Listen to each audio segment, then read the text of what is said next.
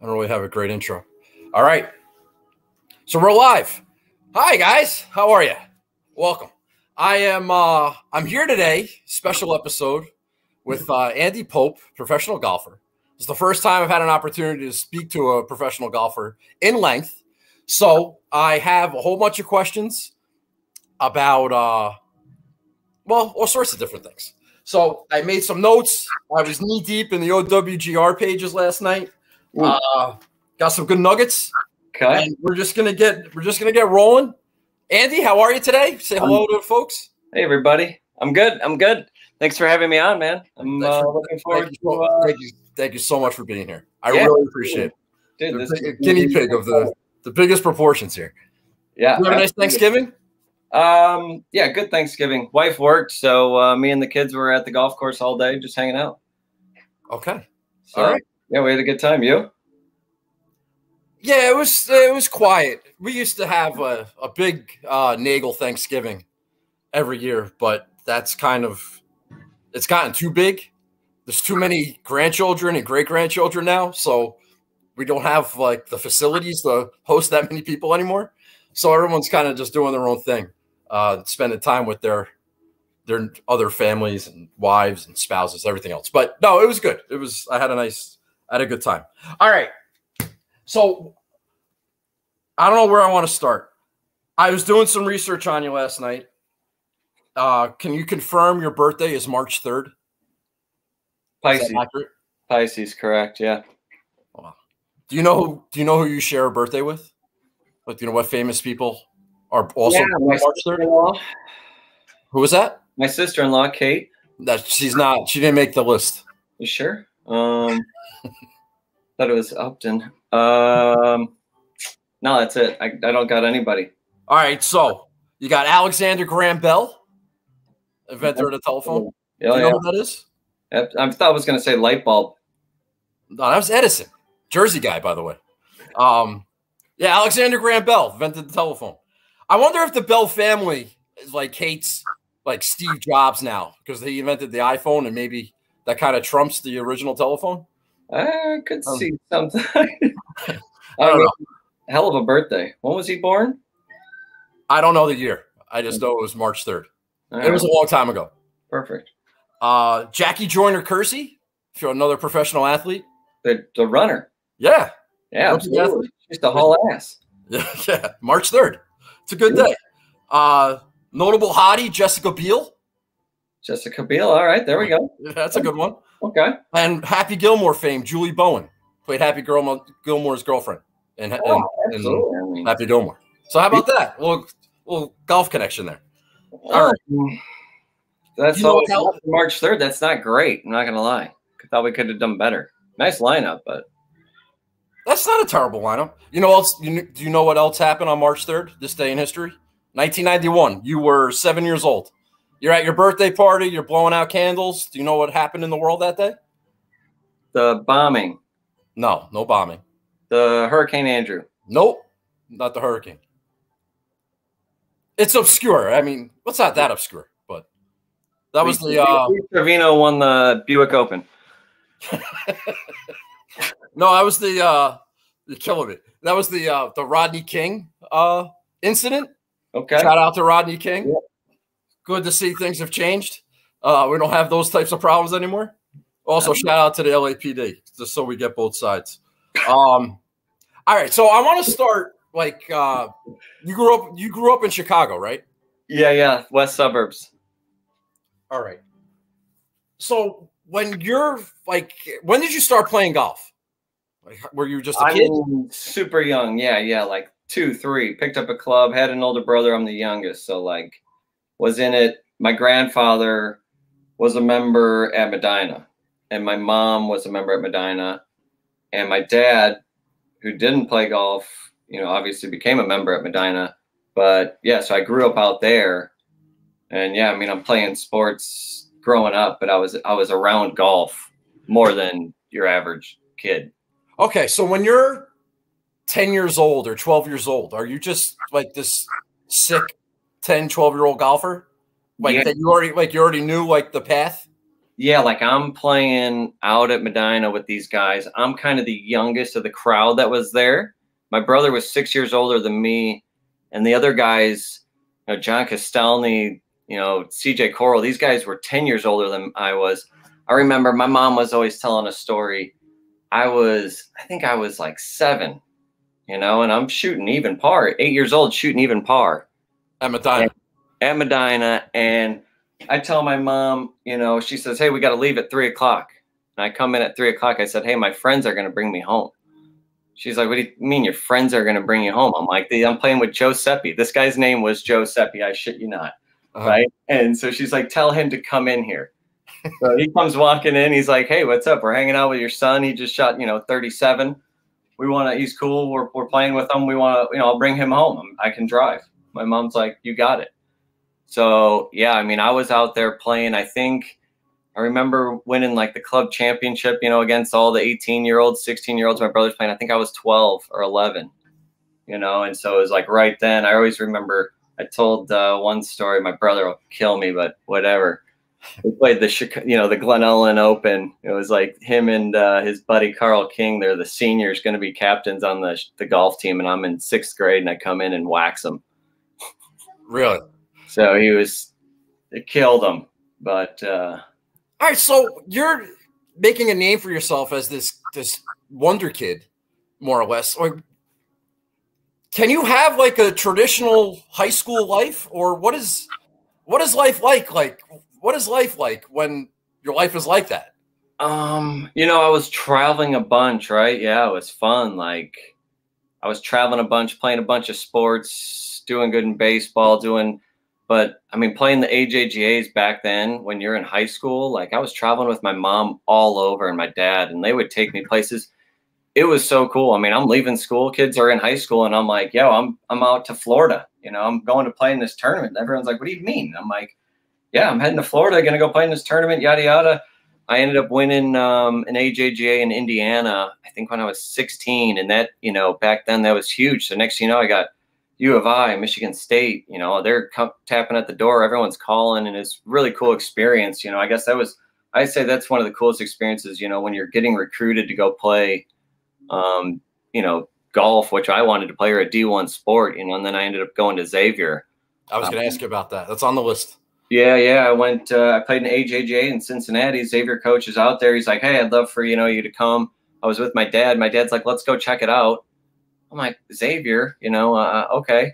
And I went and checked it out, smaller school. And, it honestly, it was a few things that kind of led up to that. But, yeah, it was pretty cool. And, lived a pretty fast upbringing, a lifestyle from that age. Yeah, I mean, I grew up in a landscape business with my dad, and it sounds like the Nagels have a big family. The Popes are fairly large, and they're known for enjoying themselves. So really, I mean, couldn't have asked for a better childhood, to be honest. All right, so that's a good transition, bringing us to Xavier. Was Jason Kokrak a big thing back then, or just another guy? No, for sure.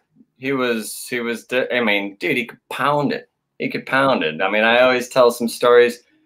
You get in a team meeting, coach is trying to explain some strategy. Hey, let's hit it here. Let's hit, everybody, let's knock it down the fairway this side. Jay's like, I can knock it straight over the fucking trees.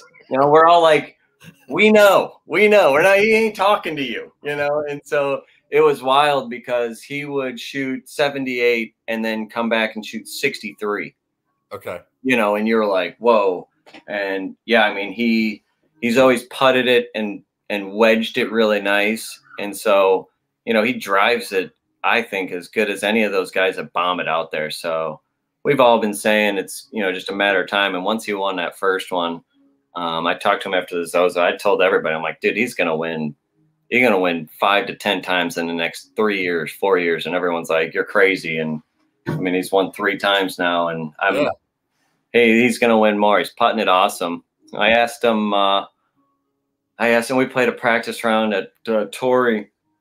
And I was like, what the hell did you change? I saw your stats are like unbelievable. He's like, yeah, I added like 2 inches to my putter. I'm like, what? That's it? Yeah. He's like, yeah, I added like 2 inches or an inch. I'm using like a 36 incher now. I'm Yeah, like, there was something with dude, somebody like a caddy, maybe his caddy or somebody taught him like how to read greens or something, and then all of a sudden his putting D-Rob's the man. totally flipped. Love that guy. His it's probably D-Rob. I mean, his caddy, he played, awesome dude. So maybe he's just got a different, better feel for it out there. But it's been really impressive to watch, to be honest. All right, let me ask you a question that's kind of like DFS related. I've always put Kokrak in this. Whenever he's at a golf course that has bent grass greens, like my ears perk up. It's like, oh, this is a good spot to play Kokrak because he won Colonial, which is bent grass, and he won the Zozo, which was on bent grass. And people give me shit about it because it's like, why are you focusing so much on something as minute as the grass type? But is that a coincidence, or can that make a difference? That's 1,000% dead on. I mean, guys grew up on certain type of greens. People know how to putt them. When people come down to play in Florida right now, I got a buddy flying in from Chicago tonight. We're going to play tomorrow in the member guest. I mean, you get on some Bermuda greens compared to the bent that he's been playing on, you're not going to be able, he doesn't play the grain properly. And so I 100% think there's something to that. Guys play different types of grass. I mean, look at Tiger on the West Coast. I mean, he putted unbelievable on Poa annua, better than anyone, I think. So yeah, I would say 100. I mean, he grew up in the Ohio, Cleveland area. He's growing up on bent greens. Like anytime I get to bent greens, I'm always excited. So, all right. So if anybody ever wants to give me shit about when I'm talking about grass types, dude, here first. I'm telling you, especially when it comes to like playing in this Bermuda stuff. I remember, like I was talking when I was growing up, coming down here, come down from Chicago with my parents. We go to Mission Inn. I play in a tournament. I'm striping it, and I can't make a putt, and I'm 3-putting every single hole. I can't figure it out. My parents don't know what's going on because they don't know what the Bermuda greens are. And I'm telling them, I'm like, dude, I just, I'm hitting 3-footers. I think it's straight in. I, broke left. Never knew what it was.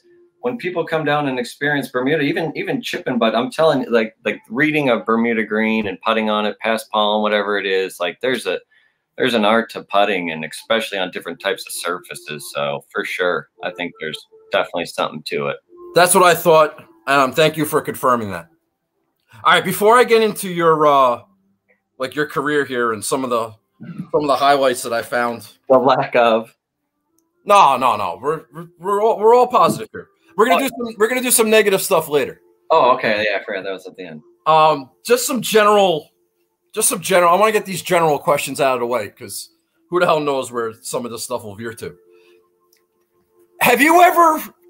Okay, if I were you, this is something that I would do, and I don't know if this is something that you've done or would do, or do you ever just show up at a golf course, some public golf course, latch on with a twosome, and by like the third hole, they're just look at you and be like, "Who the fuck is this guy? You should be like a pro golfer." Like, do you ever do something like that, or has something like that ever happened? Maybe another pro, the two of you go out together and you get paired up with a couple of, dimwits like me and my brother, and just kill it. No, pretty rare, especially these. No, it hasn't happened in a long time. I mean, it makes me think of a story when I tried to do, one time go play some guys, and just pretend I wasn't anybody. And by the 5th hole, they were like, "We obviously know who you are, so this is, we're not going to press all these bets." It's a little Tim Cup situation. Okay. I was at Klein Creek with Sternbow. Never forget that day. I never want to live down. But yeah, no, haven't played too much. Like if I'm going to play golf, it's very rare I'm going out something like that. Like I'm going out and I'm playing a match with buddies. Okay. I'm playing with buddies, or I'm playing with my kids. So. I'm just wondering if you showed up at Paramus Golf Course, and I just don't know how somebody would react to that. Like, who the hell is this guy? Yeah, no, I tell you what was. Wow, you're really good. We went, where was it? We went 2 years ago. We went to Whistling Straits, and I took a group of buddies up there. One of the guys, DeZingle, he's from the same town I'm at. He plays hockey, and the other guy was Phil and Pecorella Phil's coming from Chicago right now, but we go up there and I'm like, let's play the back. I want to play the back. And the caddies were like, no chance. Like, we don't let anyone back there, yada, yada, yada. Like, you won't break 77. Oh, the back tees, not the back nine. I'm sorry. Yeah, the back tees. And I'm just like, okay, like, what's the bet? 77? Like, I'll bet all your loops. I break 77. I'll be on the back tee. If not, I'll give everybody, double what we should. They're like, oh, man, they end up not letting us play the backs. I play one up. I think I was like even. We finished in the dark, lost a ball on 18. The guy's like, you need this putt. I'm like, why? He's like, I got to bet you're gonna shoot even, like a big bonus. But yeah, that was probably the only time recently. And they were like, holy shit, we don't get that out here normally. Like, guys want to play. And I think we teed off at like 2 and it was summer. It was like a 6-hour round. It was brutal. Okay. That's good. That's a good story. That's a good story. All right. I don't want to ask. That's boring. Do you know? Do you take in any golf content? Do you listen to any podcasts, or do you read anything, or do you know what's going on in the world? I'm reading a little bit. I don't really listen to too many of the podcasts, but I know what's going on. I watch and keep in. I mean, I got enough. What do you got? No, I'm just. Do you know? This will lead into my next question, but do you know Andy Johnson, who has the fried egg? Yeah, the fried egg. Like, do you know? He's a Chicago guy. I know they're Chicago guys, and I know I've written some funny stuff to him on Twitter, just back and forth about some of their stuff about Medina. Okay, well, he's on his podcast, the Shotgun Start. They refer to you as Mr. Golden Tee. Oh yeah. And I wanted to ask you about Golden Tee, the arcade game, that apparently you are a bit of a shark in that regard as well, or what's that story? Best story, best score. I didn't hear. No, wait. How would somebody from the outside know that you are a tremendous Golden Tee player? I mean, it's just because you guys might know. Golden Tee world. There's a whole Golden Tee community. Shout out to my Golden Tee community. Those guys. There's a whole Golden Tee tour. Okay. So I grew up in a bar playing Golden Tee, and so when I would travel for golf, I'd be with my brother. He'd be caddying. Next thing I know, we'd go to a bar so we could play Golden Tee. Mm-hmm. After we're done, have some drinks. And that was kind of like our thing. And when I would travel, if I was going to go out after getting done playing golf and I want to go have a beer and let off steam, I'm like, where can I go? I'd get on this Golden Tee app. I could find a bar, there's, Dick and Mo's down the road. I'd hit up that place, go play some Golden Tee. When I moved to Orlando, I met some guys, and it was like the whole, I thought I was good. And then these guys were like, whole different level. Guys are playing, they're sitting at the bar not drinking, playing for 7 hours straight. I'm watching this guy just beat the fucking ball, beat the ball. I'm like, holy shit, he's a machine. Uh-huh. So, I'm playing against those guys for a couple of years when I lived downtown in Orlando. So like my game became good, nothing crazy good, but like, yeah, I mean, so the next thing I know, I'm in this community of Golden Tee guys. These guys travel. They got all sorts of stuff. They got tournaments once a month. I don't know anything about this. It's an awesome community. I met some of my good buddies from it. The guys in Evansville, Indiana, Shelby Meisler and Andy. I met those guys. I still talk to these guys to this day. They come and meet me at the Evansville event. When that first happened, the United event, it was 2013 or something. And, yeah, the Golden Tee community is huge. So I grew up playing it, and all of a sudden it's still something I meet these guys all the time. I'll go to different cities. When I played BMW this year with AJ Przinsky, next thing I know, I get on the first tee. I see this guy, and I'm like, who the heck? I'm like, I know him. One of our Golden Tee buddies, he's like, bro, let's go. I'm here to watch you for 18 holes with AJ, talk some shit. He's like, I want action. I was like, I'm taking your action, which I did. He wanted to take a picture of. I was like, that has to be a donation. But yeah, I mean, best 100 I ever donated. That's okay. Well, So yeah, I played a bunch. Yeah, they come down here in Orlando for the Golden Tee tournament. You And live in Orlando now? yeah, I've been in Orlando for 13, 12 years. I lived there for a year back in like 2000 or 2001, 2002. And I worked at the Celebration Golf Club. Is that still down there? Yeah, oh yeah. And yeah, I worked over there for a little bit, and some lobster place, some like lobster buffet place at night, and the Celebration Golf Club during the day. The old But, all right. All right. What do I want to ask you next? Oh, you mentioned your brother was caddying for you. Is he like your regular caddy? No, he hasn't caddied for me in a bit. Yeah, no, he used to caddy for me the first time I made it through Q school, but he's taken over my dad's landscape business. So, once I get through Q school, he's like, okay, well, good luck. Okay. So it's like, I can't, so yeah, I've just used some various guys. Last 2 years, I used a buddy of mine, Ryan Gildersleeve, awesome dude, was a great player. I used Joe Hamel that was one of the best. He was 18 years old. I had just met him. He worked at the club, and he caddied for me. U.S. Open qualifier, and me and him make it. And I'm like, let's go to the U.S. Open. And I took him to 3 more in a row. And he was just like, this is awesome. I'm gonna get to that. I gotta ask you about that. Yeah, caddies, I've had a bunch. They've all been awesome. Love pretty much every one of them. Always been a guy that like tries to treat the caddies fairly well. I've seen some guys are just total pricks out there to their caddies, and it's just tough to watch. Okay. Yeah, no, I've always had a fairly good relationship with all my guys, even when they're not caddying. I got to ask you a question on behalf of my my younger brother. We were playing. He was out in San Diego, and I was out there. We were playing golf, like the week of the U.S. Open or whatever, and he's giving me advice. He's giving me yardage. He's all into being a caddy, and he mentions like, man, I'd love to be a caddy for like a really good player. And I'm like, yeah, well, those are hard jobs to get. It's a real Costanza, those are tough jobs to get. They don't just fall off trees. So my brother loves golf. He's he's about your age.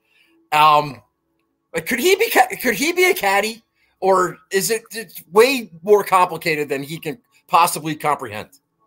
Or could he come carry a bag for you and you'd be fine? I mean, first of all, your brother's my age? What the I think so. God bless it. I'm missing this. He might be a year older. Might be a year older. I mean, it's a whole weird world in there. It's something he could get into. It's I mean, if you want to get there, he'd have to go to a Monday qualifier with myself, something like, you know what I mean? Like, you got to pick a horse in a Monday qualifier and start going, be hard for someone to just straight up offer anybody to caddy on any tour without anything. But it's something you could definitely do. There's new guys come in all the time. You go to Monday qualifiers, and there's pros there trying to qualify that don't have caddies. So dude, the RSM qualifier, that thing was loaded, 156 guys, and I'm not kidding. I bet you 120 of them had Korn Ferry status or PGA Tour status, right? Okay. So the field is loaded with players. 50%, maybe, probably less. 70% of the guys didn't have caddies. Really? So you could show up to that, sit there, and be like, "Yo, I'll carry your bag for whatever, $50. Let me just be there with you, whatever. Like, give me the chance." And yeah, I mean, he could go pick up, all sorts of guys. That's where I ran into a caddy who I like, which was something I would like to even just announce that stinks talking about caddies is a lot of the guys. So like from the Korn Ferry or Nationwide Tour, when they move up to the PGA Tour, I mean, I heard out of the 25 guys that got cards, 19 of those caddies are already gone or are gone. They didn't take their caddy with them. Yeah. Or they got canned already. Really? Yeah. And like, it's such a weird I just say it. I've never gotten a PGA Tour card, so I can't say it. But I see the hard work some of the guys dedicate to some of the guys. Like it would be a tough thing. I would never. It'd be tough to do. But like you start getting all these other people in your ear telling you what to do and who you need and this and that, and this guy can help you and he knows this and knows that. And it's like, so yeah, it's always a tough gig. I mean, you hate to see it. So there's a lot of the guys that are on the Corn Ferry are the same dudes over and over, and it's something that I've always thought. I always thought it sucked. I guess I'd say in that, like, just some of these guys especially just work 2 seasons for the Corn Ferry. You just work 2 straight years. Your guy gets on the PGA Tour and says, "Hey, thanks. I'm gonna go take Nagel's brother now." Well, if that were the case, I probably wouldn't feel too bad for him. I got this guy Nagel's brother. Heard he's great. I'm gonna go. Oh well, I wouldn't put it past my brother to show up at Torrey Pines for the Monday queue at Torrey. He knows that golf course. He should. I've come out and done that. That one's loaded too because a lot of guys aren't getting in. So you're gonna have a lot of guys that aren't getting in, and you're gonna have a lot of guys that play on the Corn Ferry or that have PGA Tour status that aren't in the event. Give it like I don't know, DJ Trahan.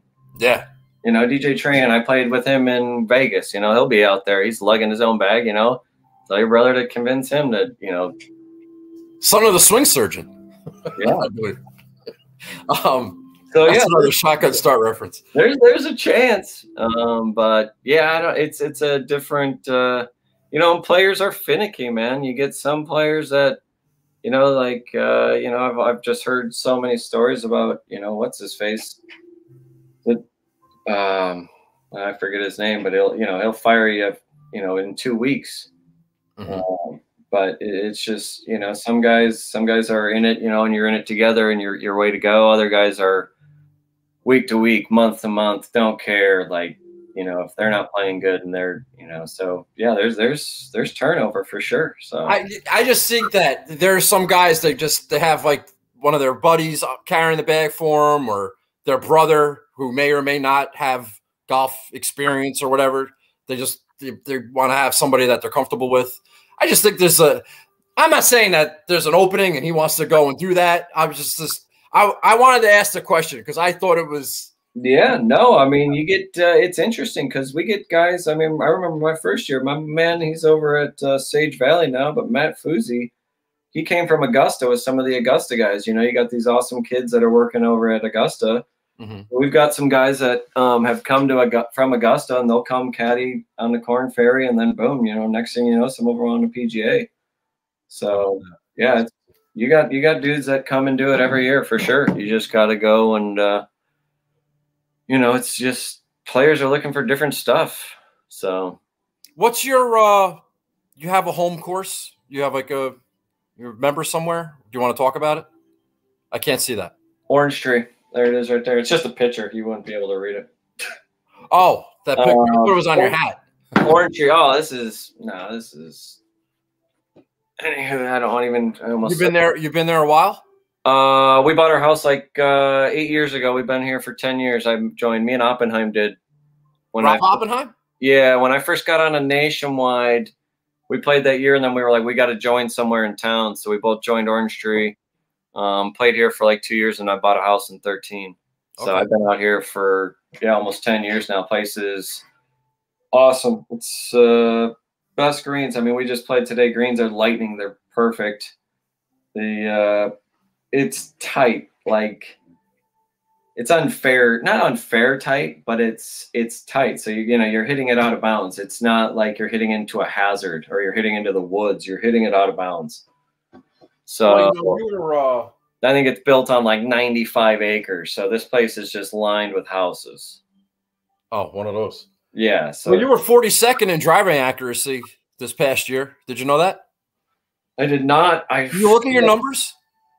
Some of them. Yeah, we tracked them on a different thing. But yeah, I mean, 42%, that's pretty good. Like, but for how I'm not hitting it as far as some of these other guys, I need that to be like top 10. I didn't want to mention the driving distance. I was gonna let that slide. Dude, that had to be like 190th. You were 148 in driving distance. Out of 151? I don't know how many. I don't know out of how many. But Like 149 probably. how I didn't look this up, so I wanted to ask. How would you describe yourself as a putter? Are you an excellent putter? Are you a good putter? Or are you a below average putter? In terms of myself, putting against my peers or putting against, I mean, obviously I'm a good putter. Okay, putting against your peers in comparison to other people that you're competing with. I would say I'm an average putter. That's the one thing I always talk about is making more putts. I made some putts today. I putted nice today. I had 8 birdies and an eagle. There you go. But yeah, I think I putted. I'd say I putted at least in the middle, if not a little bit better. No, in the middle.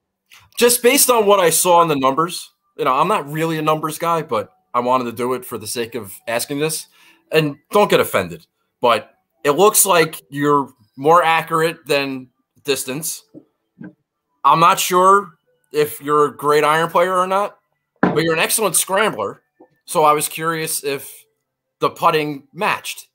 So it seems by looking at your numbers that maybe the weakest part of your game is iron play. Would you agree with that, or you would not agree with that? See, that's where the stats are so misleading. Okay, talk to me. So we were tracking stats. So like when I'm playing in a tournament and the pin's on, let's say 4 paces from the front, and you don't want to go long, and I hit this thing 10 inches on the front fringe, or I hit it on the front and it spins back. 100 out of 100 pro golfers are putting it because I'm on the fringe. I got 12 feet. Okay. That's going down in the books as a missed green and a 1 putt because I'm 2 putting. Yeah. And so, I'll go back and I'll look, and I'm like, what do you mean? The guy only said I hit 12 greens? Like, I hit 16.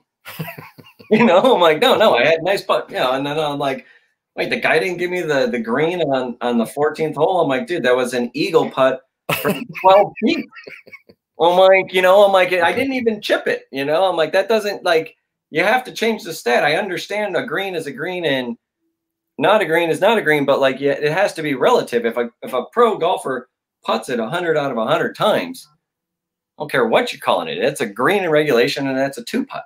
Okay. So, because I remember my first year on the Nationwide, at one point I was #1 in putting. Okay. And that might not be sustainable, but that's. I was like, how could I be #1 in putting and be 89th on the money list? I'm like, I got to be the worst ball striker on the history of the tour. I didn't want to say anything, but yeah. So no, that's it. That's why me and my buddies are always talking like that would be the opposite. I would say, no, I strike it well. I would say putting is almost my weakness. Okay. All right. So that's where I think, and we were having a lot of these arguments earlier this year, just talking stats and like going through it because people I was doing it with my buddy Ryan, his caddy, and Lisa Strom, who's now the head coach for Ohio State women's. Go Buckeyes. We were just talking, and she was like, well, you chip it, like you're a +12, showing like what my handicap would be, and I'm like, no, that's because you gave me a 2 putt from 12 feet. Like, you gave me a 1 putt. Like I chipped it inside of this little circle. That didn't exist. I'm like, no, I putted it from 12 feet, tapped in my 1 footer. You just gave me a chip to inside this small circle. Looks like I chip it amazingly and a 1 putt, and I putt it great. I'm like, that's not what happened there. So I think those are some stats that you see. And even the fairway stats, like, I don't know. I mean, it's dicey. And the driving stat, just to give you, because I know where I'm at in driving, and it is definitely towards the bottom. But on the Korn Ferry, we only measure on 2 holes for driving distance, right? Yeah, they do the same thing on the PGA Tour. No, PGA's measuring them all. But you mean for that actual reading? I think for the driving distance stat, just for that specific stat that they post, I think they only use 2 holes back and forth. They don't use ShotLink on the Korn Ferry. in No, terms of we don't have that. So we just have 2 people on those holes. gotcha. All Right. right. And that's what's weird out there. I mean, half the guys don't even hit drivers. That's what makes it even worse. They drive around every hole. All right. I want to get to a couple things with your. So it said that you turned pro in 2006, but you didn't play your first Corn Ferry event until 2009. So what was going on those couple of years after you got out of Xavier? I graduated 2006. I head out to California and I caddy at a club and I do Q school. I don't make it. And I play on I sign up for the US Pro Golf Tour and I caddy at the Hideaway out in Palm Springs. I get a house with a buddy of mine that had just gotten out of the Marines. And he was getting ready to go to Blackwater. So we got a house together. I'm caddying. I sign up for the US Pro Tour. I crush it. I play great. I qualify. It costs $6,000 to be a member of this tour. Tom Kidd runs this tour. We all put up $6,000. The guy that's running I move out there to play the Spanos tour with a couple guys from college. And the guy that's running the Spanos tour is like, I'm not competing against this guy. So I'm folding my tour. He had a great mini tour going, the AG Spanos tour, the guy that owned the Chargers. Okay. So he folds his tour. We all sign up for this US Pro Golf Tour. Everybody finally is like, pull out, pull out, pull out. It's too late. You've put your money in. I go qualify. Streelman was playing on it at the time. Okay. Me and him play the first event in Texas. I'll never forget it. Man, I had a wild time with my mom, my grandma's brother, Harmon, Andy Harmon in Texas, who I'd never met. I played good there. I finished like 20th. And then they just folded the tour up. Oh, and break. So they had used a bunch of money to pay that off from the year before, and they just take everyone's cash and they leave.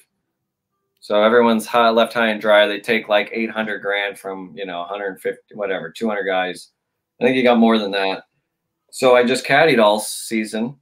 Okay. Left California, go to Chicago, drive my truck back to Chicago. And just playing there, doing, working with my dad and my brother. And then I'm like, I'm going to go, I do Q school, play the Illinois Open that year, that type of stuff, state opens. And then I'm like, I'll go to Orlando where the Hooters tour is. They got a good mini tour down there. I know some guys doing down there. So I got a house with a couple of guys down there. That would have been 07, 08. Moved in with some guys, did the Winter Series, played that season. Is that when like Ted Potter was winning? Every other event, dude. So I play this turkey game. Everybody loves the turkey game, right? And so this Ted Potter, him and Jeff Core, these guys, I can't even tell you, man. It was like a show you would just love to watch. You're talking about going up and down a range. So these guys are winning nonstop, and I'm playing Hooters now that summer, and I'm just like, I gotta get a practice round with these guys. Like I gotta see how they're winning. I gotta see what they're doing. Okay. And I'll never forget playing with these dudes. I'm like, dude, this Ted Potter's got this quick little crazy, whatever he's got. And then boom, like he gets to a putt. I'm thinking it's like, I remember the first time we had a putt next to each other. I'm thinking, cup and a half a break, maybe 2 cups. It's pretty quick. Gonna like let this thing break in. I mean, he gets up there like right edge and just pops this thing, boom, goes in these guys. And so I just learned so much from him and Jeff playing, and we would play this turkey game, and so obviously you want to make 3 birdies in a row. That's the name of the game. And it's got some other stuff, par 5s, 4 under and bogey free. But so I played that. That was like 2008, played 2009, played pretty good. And I met, I meet my wife right around then. And then I played that National Pro Tour, kind of the same thing, tried to start up. But this guy that had this National Pro Tour, the beauty of it, he had the best golf courses there was. So we went and played TPCs all over the country. TPC San Antonio, which I played in a Corn Ferry event last year. We went and played up in San Francisco. We played something awesome. So he had awesome courses. I played with him that year, and then I got to final stage that season. So. Yeah. Yeah, 2012, we got 21 events. Yeah, so I got conditional that year after 2011. I played 2011. I played that other tour, so I got status right at the end of 11. or made it to finals at the end of 11. All right, so 2012 Mexican Open T6. That was one of the highlights of the year. Some guy I never heard of won it, but notables in that field. T29 Russell Henley, T23 Adam Long, T17 Adam Hadwin. You know what? I'm going to ask that. I'm going to ask that question. Hang on. Okay. Let's go to that year just real quick because I got to tell this story. People love it. All right. So the tournament before that, did you see the result? No. Was it in Colombia? Tournament before Mexico was the BMW. I'm leading, going to the final day on Sunday with Jimmy Troy on my bag. I missed this. Okay. And we're playing, and I'm just not playing well. We're with Robert Streb and I believe Steve Alker. And it's Steve Alker on like 14 at one point says, "Bro, can I buy your drive for $10,000?" Getting this little driver out there. Anyways, I'll never forget it. We're on 16T. I think I'm even on the day. We're not going to win, and I'm in like 6th. And one of the caddies who I remember saying, like, "You may not win, boys, but like this is where you make your money." Okay. I just remember like first time like thinking about that, and I was like, "What's he talking?" I bogeyed 16, 17, and 18. TV's got a specific time slot, so they got nothing else to fill, right? So they're showing us me gas it in. I finished like 26, and I'm on conditional that year. Okay. So I need every dollar I can get. I make my first start. I make a check. So I come back, and I mean, I'm crushed, right? I'm just like, Jesus Christ, I just fucking blew. And my girlfriend at the time is Jackie, and I just remember coming home, and she's like, "Hey, like, it's just one tournament. You're gonna crush it in the next tournament. Like, doesn't matter. Like, I know you can do this. Tomorrow's another day. Like, you're going to take the dog to the park like you normally do, like work out, yada, yada, yada." Like, she said that. And like, right then I just was like, bam. I woke up the next morning. She went to work. I got a wedding ring that day, that morning, got proposed that night. There you go. And then went on our, got engaged. We went to Tampa for the weekend. And then I went to Mexico, and boom, I found myself in the exact same spot. I was on 16T, and I'm like, I'm not going to win, but like, let's, finish this thing off. And I think I finished birdie, par birdie, and I finished, 6th or something. I was in 10th, and I finished 6th, and I'm like, well, fucking lesson learned. Let's go. There you go. It was one of the times I look back, I was proud of. Little engagement swag. All right. Yeah. That's great. There's a whole story during that engagement thing, but I don't want to get into that. It's funny you mentioned Stephen Alker. Is there something about that Utah championship that golf course that you really like? You had a T7 there, a T16 the year after. Josh Broadway. What's that? Josh Broadway. I don't know who that is. Cross-handed golfer, my man. Okay. Best cross-handed golfer there ever was. I believe I played with him both Sundays. It's like who you're playing with in your group. But that course in Utah was awesome. The first course, Willow Creek, where Wilcox shot 59. Okay. That course was great because although it was short and you're at altitude, kind of forced everybody to the same spot. And if you got aggressive, the greens were fast. They were firm. So if you were bombing drivers up by the green, it didn't do anything. So, it was more of a position course, which, if I can get the driver out of Kokrak's hands, like that's good for me. I got you. All right. So yeah, that's a position course. That's an iron course, shot maker's course, if you will. Steve Alker won that year, 2013, by the way. I mean, when you finished T16. Well, you mentioned him before. I had him in my notes. Beautiful. That was funny. All right. I'm going to try to go through this quick. Just some things I noticed while I was looking. 2014, 22 events. Seems like a full season. Yeah. The WNB Golf Classic, you finished T15. Andrew Putnam won. But you were T15. Do you know who finished T31? And two guys finished T31 in that tournament. You have any idea where I'm going with this? Xander Schauffele. No, good guess. Justin Thomas and Tony Finau. both finished T31. So when you're playing in a tournament, like, I don't know, so it's 2014. Justin Thomas isn't really Justin Thomas yet. Tony Finau isn't really Tony Finau yet. But can you see that? Like, you see that guy's out on the range, and you see those guys hitting balls, and they're young. And does that do anything to you? I didn't notice it with Justin Thomas. I'll be completely honest, but he was a lot younger than I am. Mm-hmm. Tony for sure. So like, go back to that National Pro Tour I was on. Our tour championship was at God, it wasn't at Desert Mountain. Where the heck were we? Where they had the match play in Arizona.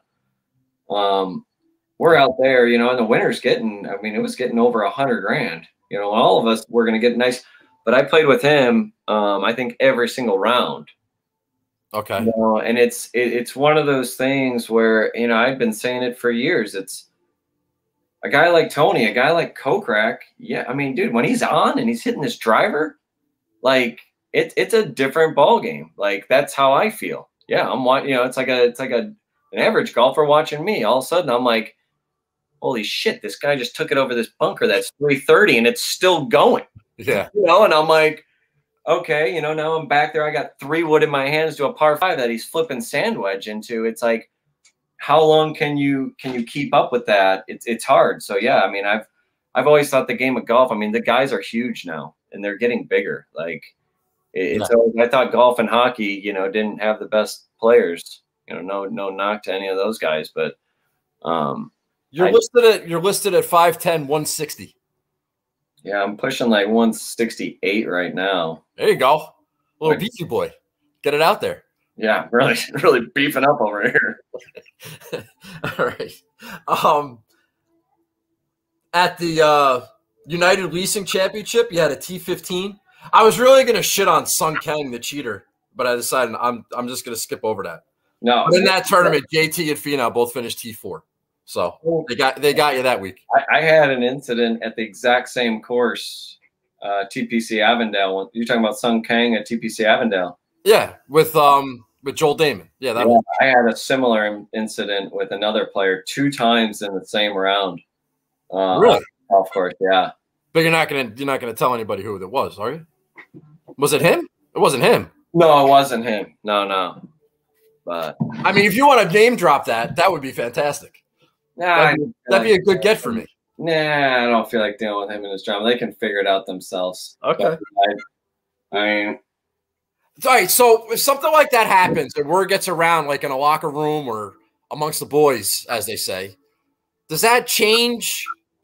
People look at that guy differently, or people already knew? It's weird. Like, I think the one thing about golf people don't understand is like, and you do, but people do understand. You go play golf with some random people, like people do shit. They move around. They're making you finicky.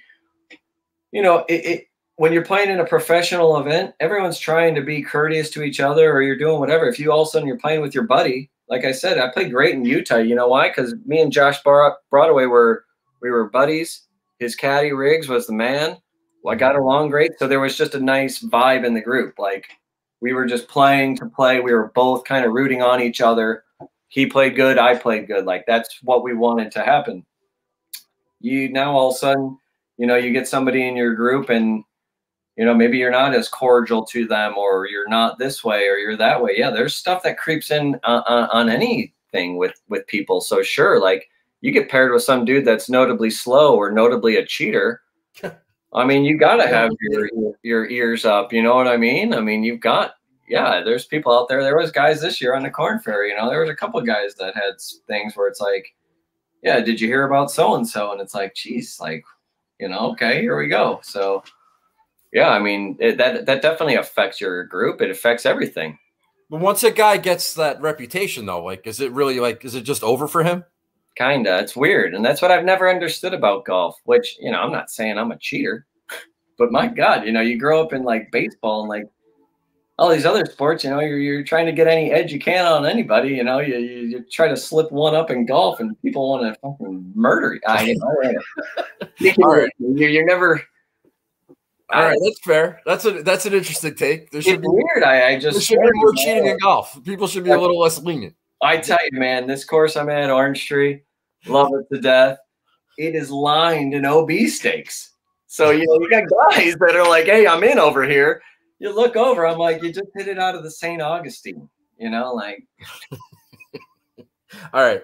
The McGladrey, that's your first PGA Tour event? I think so. Maybe not Tampa. No, 2014 Tampa was. I have that somewhere. No, no, you're right. Innisbrook. Was that at Innisbrook, the Snake Pit? Yeah. Yeah. That's a golf course that could kind of suit your game. That was fantastic course for me. I'll never. I start on the back nine. I par 10. I 3-putt 11 for bogey. Par 12. 13's the par 3. Hit a great shot. Birdie. 14 par 5. Make par. 15 par 3. Birdie. 16 hit a great shot. Miss it. So I'm 1 under. I'm in second. I'm like, it's Thursday, granted. Yeah. Don't treat on Thursday. I hit it to 10 feet. And I'm looking at this 10-footer and I'm like, you just can't stop it. So I say to my caddy, I'm like, I should just hit it left edge and just, if it don't go in, we'll just pick up the pieces. He's like, you got to play break. I play some break. Thing goes 6 feet by. I missed that. It was all over after that. That was 8 years ago, and you just went through your back nine. It was yesterday. Yeah, I could do all of them. Yeah, I mean. How do you that's ridiculous. Well, I mean, I'm trying to build off of that. I'm trying to figure out what happened there. I mean, Do you know who won that tournament? No. Kevin Streelman. You mentioned him before. Love Streelman. Great dude. From same area. So how did you get in that? Did you Monday qualify? I Monday qualified. Yeah. I Monday qualified. I think we were in a playoff. Robbie Das Pharma. That was my first event. Robbie caddied for me. Xavier grad. Okay. Go Musketeers. Let's go. At the McGladrey, did you Monday qualify for that also? Was that in playoffs? Yeah. I beat what's his face? Not Tuna. I beat a couple guys in that playoff, but I think it was Tuna at the end. It was. Tuna? Yeah. I don't know who's Tuna. I don't know who that is. I don't know. Now I can't think of who it is. You don't know who Tuna is? That's I don't think that's a known. I don't think that's a known name. I'll have to look that up. You would know it. Yeah, you do. You finished T63 in that. That was your first. You made the cut. Made the double cut. Oh, the MDF or whatever. And shanked 2 balls. Well, congratulations for that. Do you know who finished T66 and shanked 2? Do you know who finished T66? One shot behind you. Tom Hoagie. Jason Kokrak. Throwback.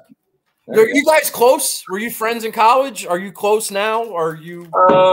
Not as close as we should have been. We were close. We, we were buddies in college. Partied a lot together, obviously, and played and traveled. But yeah, I mean, we text every time we're in town, but not as close as some of the other guys that we are with, on the team. What do you think of his deal with Saudi Golf? Is that like a sponsorship? Like, is that a thing, or you don't care? I mean, I wrote a tweet out at somebody today. Like, he told me about it because I saw it on his bag at Torrey. Mm-hmm. Couldn't believe it. Media took 4 weeks to pick up on it. He had that thing on his bag at Torrey Pines. Nobody talked about it until the British Open. I was dying. Like, oh my God, Jason's got this on his bag. It's like, actually, it was there last month.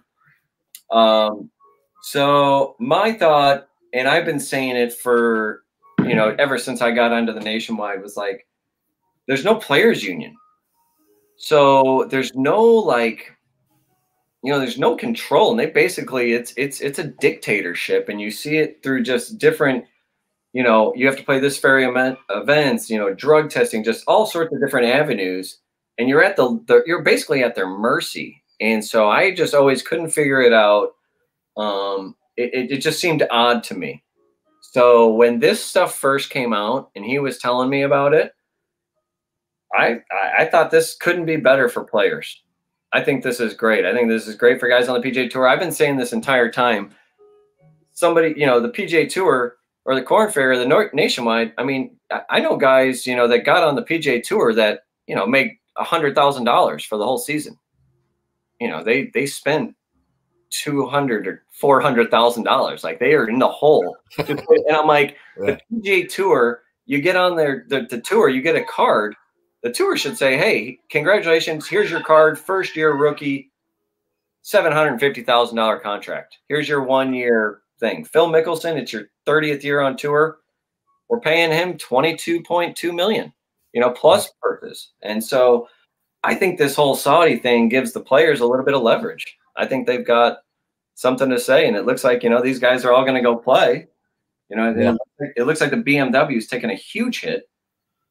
You mean Pebble Beach? Sorry, Pebble. I'm on. I'm AT&T. I got you. I know what you're talking about. On the lower circuit. The BMWs are one today. That's the best one, anyways. Yeah, Xander's playing in Saudi this year. I don't know how I feel about that. That's your boy, right? Yeah, I'm worried about this year coming up for him. Why? I just think that gold medal like changed things, and he's become like Ricky Light, you know. And I'm worried. I just don't know. I just don't know what type of year he's going to have. Well, I think he might. The best analogy I can think of is that this might be like a Rocky III situation. He's got to like top 5 in the world, and now it's just like not. I love the guy, and I don't want it to sound like I'm name calling or anything else, but there's a little like selling out I'm seeing that I'm worried about with the media, and just he's just different. He's just different, and I'm not getting a good vibe, but it might be too early to be saying that. I got to see what happens at Torrey, see what happens at Phoenix. I hate the fact that he won that gold medal, and you think now that he's won the gold medal, he's got it all. He doesn't need anything, and he's relaxed. You think he's pulling the? Didn't everybody just say like Rory McIlroy was like relaxed a couple years ago, and like he's done and he doesn't care, and like he's just, you know, this, and then he came. I mean, I wouldn't worry. I think your boy Xander is going to be just fine. I just think it could go two ways. And I said this like the day after he won the gold medal, because you saw it at the Ryder Cup. Like, he's become like this darling now. Like, he's not a lively underdog anymore. Now he's a top 5 player. Everybody knows who he is. And I just don't want him to lose that edge, you know? No, he's fine. I think he's no. I don't want him to be, but he's won once in like 3 years, and I don't want him to become some like a Ricky Fowler type. No disrespect to Ricky, but Ricky's like people mock Ricky, you know, because he gets all this pub and he gets all this stuff, and when it comes to big time moments, I don't think was anything near Xander. Xander's has been pretty significantly better. No, I don't know the numbers, but just in my head, I would say Xander's has been much higher, playing at a much higher level. I mean, I feel like Ricky's best thing before he really won was that like he had a couple, you know, he topped forward in a bunch of majors, which is great. But like, I don't know. I think Xander's won. He got a few majors. He's won a gold medal now. Like, I think he's still skyrocketing. I wouldn't be. I hope so. I hope you're right. I didn't mean to turn this into a Xander thing. I pumped the brakes, even though he tried arm lock, and I'm an arm lock guy. And yeah, can I ask you about that? I mean, he did that the week before the U.S. Open, an event in his backyard that he was waiting his whole life to play. And a week before the freaking Open, he's switching arm lock. Switched to arm lock. Yeah, is that odd? I went nuts that week.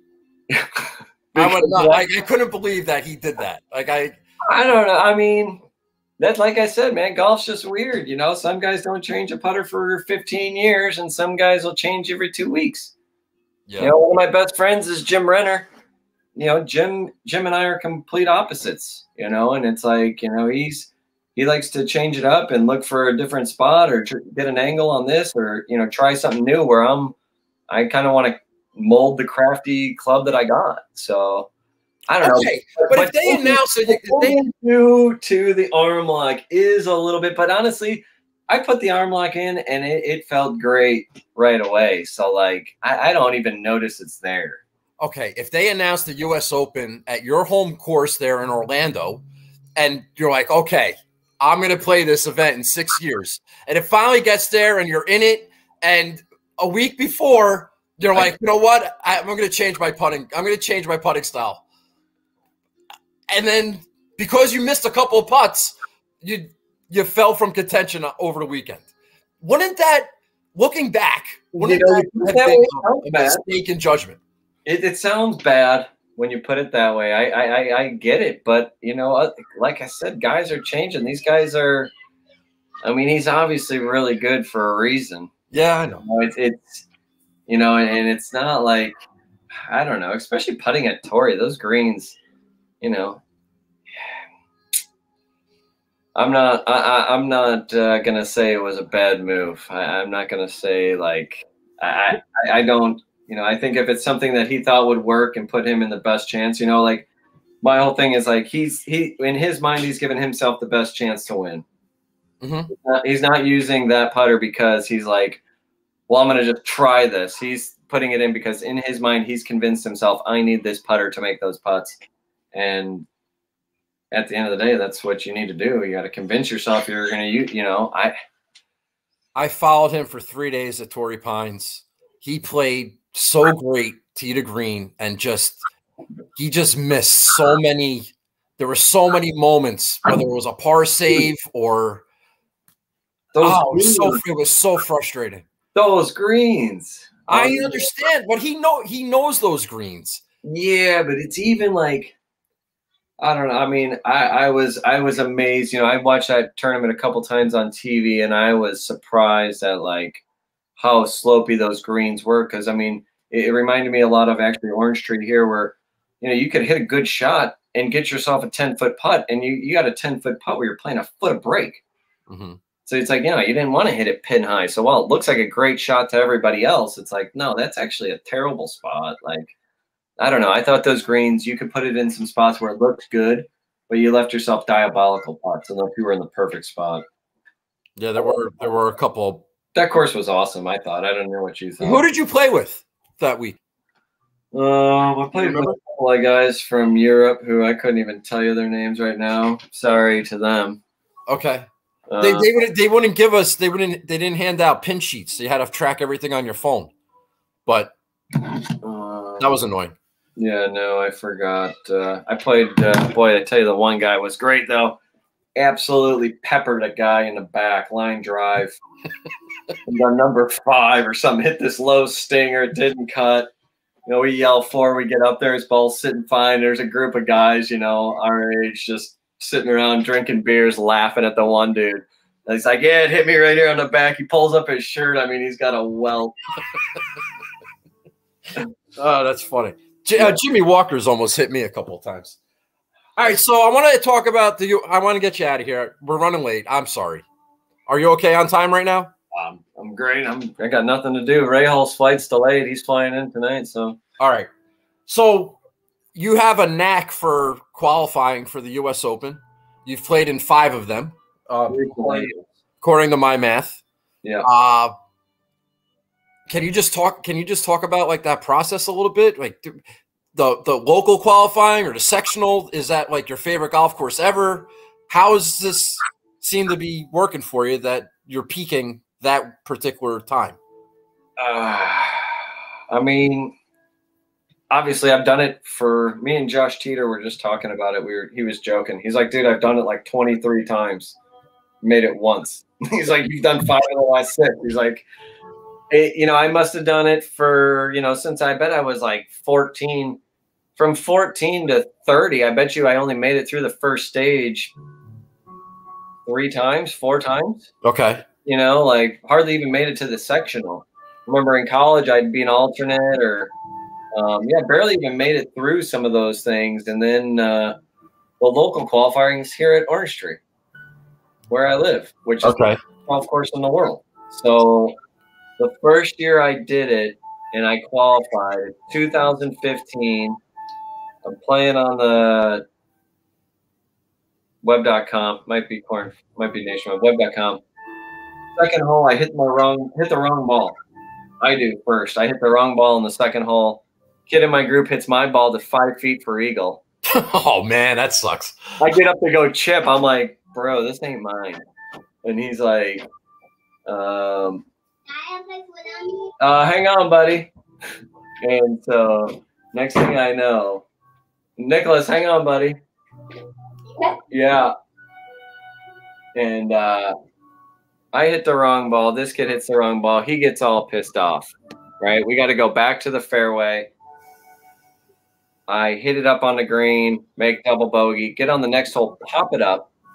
I'm thinking, I tell my buddy Caddy and Joe, I'm like, all I'm thinking about is the story I got to tell all of our members now that I hit the wrong goddamn ball on 2. Mm-hmm. On 3, proceed to make par, birdie, into a playoff, and I win the playoff, and I go down to Jupiter. I play good in Jupiter at Bears Club.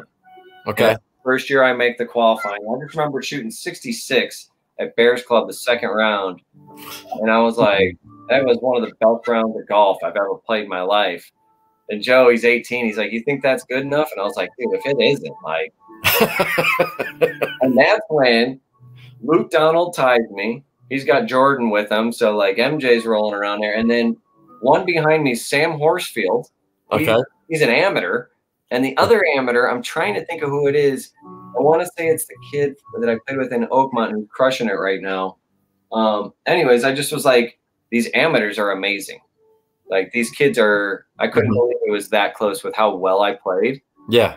Oppenheim and Renner had played in the U.S. Open the year before. They qualify up by you in Jersey. They're from Boston, and these are the guys I've traveled with for the last 10 years. They're like, you got to go up there. It's 2 sums. You play on awesome golf courses, 2 different golf courses. Down here in Florida, you play 36 holes in threesomes in the heat. And so for the last 4 that I've made, I've come up to New Jersey and New York, and I've been qualifying up by you. And I've been playing at Canoe Brook.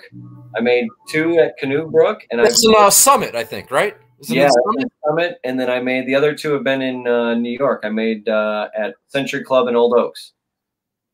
How about that? I've been coming up there. I don't call it cherry picking, but I'm like, the amateurs up there, you know, the great amateur kids that are playing up there, they're not like the great amateur kids down here that are playing 12 months a year. Yeah. And even the assistant pros and head pros that I know up there, all great dudes, but you know, the guys that are playing down here, you know, my head pro Double D, you know, this guy he shoots 72 like it's nothing. Okay. That's just average, you know. So it's been easy. I'm not saying it's easier, but yeah, I've been going up to there. But yeah, the locals has been at Orange Tree. Up there's been fun. I mean, the courses are awesome, and you got bent greens up there. That's what I'm used to. Like, awesome tight golf courses, traditional, and you don't have to shoot 15 under. Have you looked at does the venue of where the U.S. Open is going to be does that change anything for you, or it's just, you know what, it's the U.S. Open? Like, it's in Boston this year. You just mentioned the guys, your buddies from Boston. Like, does that? Oh yeah. Is that added any motivation? I got my buddy Charlie here. He's a Boston guy. I want to go up to Boston for the U.S. Open. If you get in, you have to, set us up. Yeah, one of our buddies. I mean, shout out to my man Buckman. He's already said he's got 2 houses, and he's like, if you guys qualify, like, you're taking a house. We got it right there, because I guess from what he was telling me, that place is in the middle of nowhere. It's going to be interesting getting in and out, or even just staying. Mm-hmm. I don't know that golf club. Okay, but I don't know. Pebble was definitely the best. Yeah. I mean, Oakmont was amazing, though. Oakmont, like, I'm more, like Oakmont. Pebble. For my game and Oakmont, I thought both of them were great. Pebble was awesome, though. Pebble makes you use your entire bag. It gives you everything you want. I think 258 at Pebble Beach, by the way. Yeah, good job. Yeah, I played with 75 on Saturday. I played with Morikawa that day. Made triple on 8. He made triple on 8, or you made triple on 8? He was behind me 15 yards in the left rough, gouges this 5-iron out of the rough and clears the gorge, and he bounces it up there. And I'm like, dude, I got that. I'm going to do the same thing. I think I used a 7 or 6-iron, opened up the face. My lie sucked. I hit this thing. It came out thick high, goes straight down into the water, drop, miss the green, chip on, 2-putt, triple. Morikawa makes birdie. So Morikawa, he's not exactly a bomber off the tee. I mean, I know he can hit it a little bit, but he's not that's not like he's not known for that. Right. Now we're a Kokrak. So when you see a guy like that, and he, like, I would just think that would be something that you would like aspire to as somebody who doesn't have that distance in his bag. Do you see, like, do you make correlations like that? Do you think like that? Well, I just don't know what it's like to see. Yeah, I mean, you're golf in a different way than regular people. No, for sure. You're trying to see. Well, I mean, you're definitely looking at the guys. So if you want to go that route, like Kevin Kisner, he's played with us. He's been buddies with a lot of us. I mean, he's not hitting it anywhere, and he's honest about it. He's hilarious. It's great, and he's saying, hey, I can compete on these courses, I can't. But I mean, yeah, you watch, him get on a roll with a putter, and it's something. I mean, I remember playing with him in a Hooters event. He won the Hooters event at McCormick, and I remember he didn't make a bogey for the first 2 rounds. It was just like, it was like nothing. 66, 66. My buddy Kevin Bissett caddies for me to this day. Every time he's up in Montana right now, and he's been in Montana for every time he's like, "Just say hi to Kisner for me." He's like, he's my favorite golfer, ever since we caddied, and he kicked the shit out of you, and he's been winning. But yeah, I mean, watching those guys, someone like that, yeah, I mean, they're putting a premium on, not hitting it as far, but it's like I said, those guys, you're not going to be able to contain. You're not going to be able to contain these guys that can just absolutely rip the ball and they can hit it straight. You know what I mean? So like a Jason Kokrak, for instance, he might not hit it straight and long for, let's say, half of the events, but the half of events he does hit it straight and long on, that advantage is he's gonna dominate. Yeah. And so when you get a whole tour of, guys like that, it makes it very hard for the little guy to compete. But, you do see guys, you see Webb Simpson, you see Brendan Todd. I played a bunch with Brendan when he was struggling and doing Mondays. Like, yeah, I mean, you got to beat him. I was just talking to Rob about it, Oppenheim. I'm like, dude, these guys, I'm not going to be able to beat Dustin Johnson ever and how far I can hit it or that. So what do I got to do? I got to figure out how to beat him on the putting green. I got to figure out how to beat him from 100 yards in. And that's, we've been working with Skip Kendall, who played on tour for years. I'm trying different things, with your putting and, wedges, but, even, speaking on that, all of a sudden now I'm listening to Skip Kendall, and he's got a whole different philosophy from what I've come accustomed to. So, yeah, it's interesting, but yeah, I mean, you gotta learn how to putt it better. Yeah. Like you said, according to the stats, I gotta putt it better. I think the golf course matters. We're talking about a place like Valspar. I call it Valspar, but Innisbrook. Yeah. Compared to like a Torrey Pines. You mentioned it before. Like, you got to take driver out of some of these guys' hands. I thought Torrey was great. I thought Torrey was fine for the short. Well, that was a U.S. Open setup. I'm just talking about like a big ballpark, As opposed to if that was in a general setting, it would be terrible. Yeah, no, that would be horrible. I needed where everyone was walking. I needed that to be hay. Those tournaments always are like that, where they really penalize you if you're a couple feet off the fairway. If you're, 20, 30 yards off the fairway, you're fine. All right. So okay. Thank you for your time, by the way. We're running long. I have to not ask certain things, but I just want to ask about Tiger Woods real fast. Whistling Straits in the U.S. Open. He missed the cut. You made the cut. I want to know if that was something to be on your Chambers Bay. Chambers Bay. That's what I meant. Yeah, That yeah. was six straights. I was 1-0 against Tiger at that point. 2015. Yeah. I didn't. Yeah. If that was something that would be like on your headstone, defeated Tiger Woods at the 2015 U.S. Open. Like, do you have like a good? You've been playing golf a long time. Tiger Woods has been playing golf a long time. Before that U.S. Open, was that the first time you ever had any? Were at the same golf course at the same time? What was it like if were you guys on the range together? Like where you saw him? What was? I tell you, I do remember. So like that U.S. Open at Chambers Bay was pretty neat in that, you know, if you've never been to Chambers Bay, like you come over this, like it's out onto the water, and it's like when you look down, you're looking down over the entire course. Have you been there? No. Do a reminder when you were fired, and oh god. Comment in the chat. Yeah. I see that. I fired my father and the father's son. I went and found the lowest handicapped guy I could. He deserved that. I'm sure he did. Yeah, I went and got Tom Inero, and we had caddies. He was the man. That's very funny. That's the best. Coming down into Chambers Bay, you look over the course, and I just remember seeing like 1,000 tents.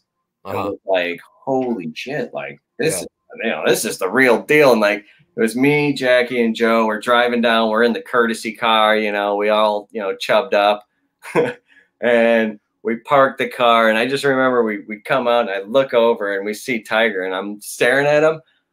I mean, I don't think it's Tiger because it's one of those things where, and I guess, it's always like something, but like some guys, I'm always, impressed when I see him. I saw LeBron James the first time in person. I was like, holy shit, this guy's, Yeah. But when I see some of the golfers, I'm like, I'm looking at Tiger. I wasn't sure. And I was like, who is that guy? Like, he's just in like gym shorts. And I'm like, what's he doing? And I was like, holy shit, that's Tiger. I'm like, I'm like, dude, that's it, and I'm like, he isn't that, he's all of a sudden, I'm like, I go in the locker room, I'm like, he doesn't look like that big superhero that in my mind I had him out to be because of what he had done, and he is amazing. But yeah, all of a sudden then I get face to face and I'm like, well, there he is. Like he's not as intimidating as I thought. And then you get out and you go play some golf, but never had any crazy Tiger stories, especially from Orlando. I never saw him. My buddy Affronti used to see him all the time at the gym, but that was the first time I saw Tiger was Chambers, or like really, I was walking score for him in 1999 at the PGA round 1. Was that the Bob May year? No, Tiger won. He beat Sergio when Sergio did the run up. Oh, yeah. Okay. But the first day, they gave you a number, and I think I was number like 55 or whatever, 51. And I'm like, I got the end, and I had Brian Watts, Tom Watson, Tiger Woods. And I watched Brian Watts spank Tiger, and I couldn't believe it. I think Brian Watts shot 66 or something crazy the first round. Tiger shot like 71 or 70. But yeah, I was, standing there with the board. I'll never forget that. That was one, something I got hanging in my house. So definitely something I'll never forget. All right. I'm calling an audible here. Yeah. I really appreciate your time. There's a couple things I didn't get to. We're going to have to do this again at some point. Yeah. If you don't mind. Yeah. Rapid fire. What's that? I said, send them on rapid fire. What do you got? No. I had like a whole bit planned, but I just want to know, like, what's your plan for 2022? Or what are you going to be doing? May I ask you that question? I mean, that's the question. No status. Feel like I'm playing unbelievable. Like I said, I 8 birdies and an eagle today. But with no status, trying to go chase Mondays, especially at the beginning of the year, it's so hard. Yeah. And then you got to do these pre-qualifiers. So probably hanging for the next few months. I got to find something to do. I'm got a great relationship with Encore. It's a golf ball company that's new. So looking to maybe do some stuff with them, but looking to do some golf stuff, looking to kind of dabble around and use some of my resources and, try to make some money and chase some Mondays. So yeah, once the time's right, once, you know, June hits, May, try to do some Mondays when I think the picking's right. But for right now, I mean, for me to fly to say LA, go do all those Mondays like I've done in the past, it's just financially, it's just too much to try to do. And it's, you know, you're going out there against the best guys in the world, and it's, you know, when it costs $2,000 compared to $400, it's a big difference. So be doing some Monday qualifiers, state opens, Colorado Open's always been amazing. Alex Weiss just won that. He's been playing awesome, got full status. Shout out to that kid. Yeah, like you know, some state opens. I'm gonna jump back in the Florida Open. Do they have sponsors exemptions on the Korn Ferry Tour? They do. Yeah, for sure. So, I mean, I know some guys. I've done junior clinics. I'll write some letters. You know, I'm going to hopefully try to get one into BMW next year. I played with AJ Przinsky last year, buddy of mine, with Robert Caddian, which actually is going to be funny. Robert's going to be in the 48-49 category this year. So if he actually wants to try to play on a Korn Ferry, he can. So our joke is that Robert's going to play with AJ playing, and now I'm caddying. So I just went from player to caddy. Yeah. I was going to make a joke about that, but it would be the first time I carried either of their jocks. So, you know, it'd be fine. But, yeah, there's sponsor exemptions. It's just, you know, try to stick with it because, I mean, honestly, like, you know, I'm playing too good to not try to go play somewhere. It's just tough, you know. And, I mean, unless Nagels Bagels is hiring 37-year-olds. I swear to God, this is the last question. And if this is too personal, you can tell me. All right? Fire. You lose your Korn Ferry Tour card. What's that conversation like with your wife?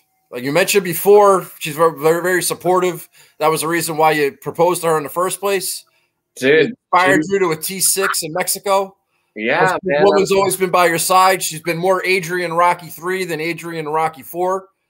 But what's that? How's the support there? I saw you before. I'm telling you, I was down. I'm like, it's done. Like I was so down on myself, and she's like, dude, give it a year. Like, it's fine. We've done this before. Like, you've done it before. There's nothing to worry about. Like, we're good. We're healthy. We're living our life. You're still playing awesome. Like, don't sweat it. Like, just enjoy. And she's been even stronger and better. So it's crazy. So I mean, I love her even more for that.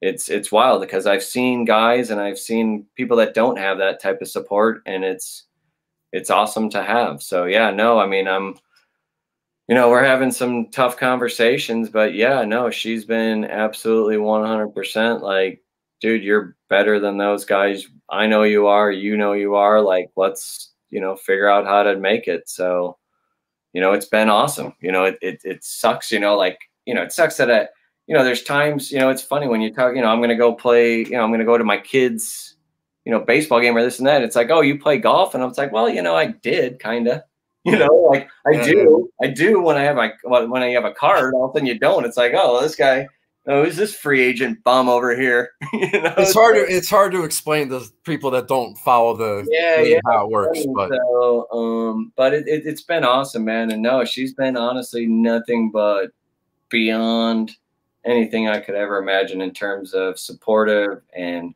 you know, all in it. It's funny. I just took my kid to school this morning, my youngest, and there was a picture in the car, and he handed it up to me. It was us at Torrey. I was like, oh, that's you in the picture. He's like, yeah, I want to go again. Yeah. I'm like, yeah, you do? I'm like, I do too, buddy. Yeah. You're not the only one, buddy. Let's go. So, you know, no, but it's been awesome. They're so supportive. I can't tell you how great it's been. Is it so you don't feel any, like, do you put pressure on yourself, or you don't feel any pressure from? Oh, I mean, I feel so much. It's, you know, it's like, but you know, it's like any other job, I guess I would say, you know, I feel a lot of pressure, but, you know, it's something that people deal with in any other kind of job, I would assume, you know, and it's fun, but yeah, I mean, it's tough sometimes when you know, you don't perform as well as you want, but that's something that you got to look back on and figure out, well, why didn't I? And that's something I've been, you know, really taking a hard look at it, like what really was holding me back. And like you were mentioning, I really, you know, and it's, you know, it's a a reoccurring thing you always hear. I putted bad. I put, or I didn't hit it. But for me, it's been putting. So it's something I'm searching. I'm always looking to putt better. I think everybody is, but yeah, no, it's been something I know that I can play good enough to showcase what I can do. I've got a lot of awesome shots and ways about playing, and just the way you carry yourself, just it's fun. So, and it's weird, at the end of the day, golf it's not that you're an entertainer, but those guys are out there entertaining. I mean, Tiger is feeding off that. And well, let's keep Tiger out of the Tiger doesn't belong like in that. Yeah, it's fine. Tiger's an entertainer, but that he doesn't count. I was going through your OWGR and I'm looking at where you finished, and I see some of the names that are behind you. Now, this is 5, 6, 7 years ago or whatever, but some of these guys like the Russell Henleys of the world and the Jason Kokrak's, like these guys they're on tour, and like you beat those guys, and golf's a fickle game, and you could get hot at the right time. You can make some putts, and that's why you're making cuts at the U.S. Open. Like the differences are so minute. It could be a bad lie or just one flub chip, and who the hell knows? Like I said in the Pebble, I looked at the stats. We should. I'll try to confirm it. I thought I seen a stat that says I was T6 in proximity to the hole for the whole week. I mean, I was striping it, But like you said, I mean, I make triple on Saturday. You make triple on number 8 Saturday at the U.S. Open, you ain't making a move anywhere. Yeah. I played with Kisner the last day. I hit it the shittiest I did the entire week, and I think I shot 72 because I was playing with Kevin, and we were just having a good time. And we both 71 on Sunday at Pebble. I have it here. Yeah, 71. Oh, even par. They convert number 2, which But anyways, yeah, I mean that's going back to the playing with people you're comfortable with. Just we were out there, like I said, I played bad that day, but we were just going through the motions, just having fun, and it was actually I was having fun. Well, I'm fascinated by the journey. I really appreciate you giving me all this time and answering a lot of my stupid questions. Some of them I didn't even get to. Yeah, we're gonna hopefully we could do this again. Yeah, I'd like to get in on some of your picks here. I know you're a Giants guy. Yeah, are you a Giants fan? You've made. No, my buddy caddied for me in Springfield this year, and I think because I follow you on Twitter, all of a sudden I get Giants feeds. And so leading up to the season, we thought the Giants were going to be amazing, so we put a bet on the Giants. No, you shouldn't have done that. I mean, that's like betting on the Bears. But worse. Yeah, maybe. But yes, it is. Yeah, maybe it is worse to bet on the Bears. It is. They play in a couple weeks. All right. Well, we're all going to be rooting for you. Cheers, man. I really appreciate your time. I'm going to hit end broadcast here. Then we'll say goodbye. Thank you so much. I'm going to put this out there on Twitter. If you could just, I'll mention you. You could send out a retweet or whatever. And thanks again for doing this. And we will talk soon. Thanks for everybody who's watching. Tell somebody, pretty insightful interview with a big-time grinder out there. Yeah, Andy Pope, big grinder. All right, I'm gonna hit end broadcast. Thank you very much. Thanks, man. We'll talk to you guys soon.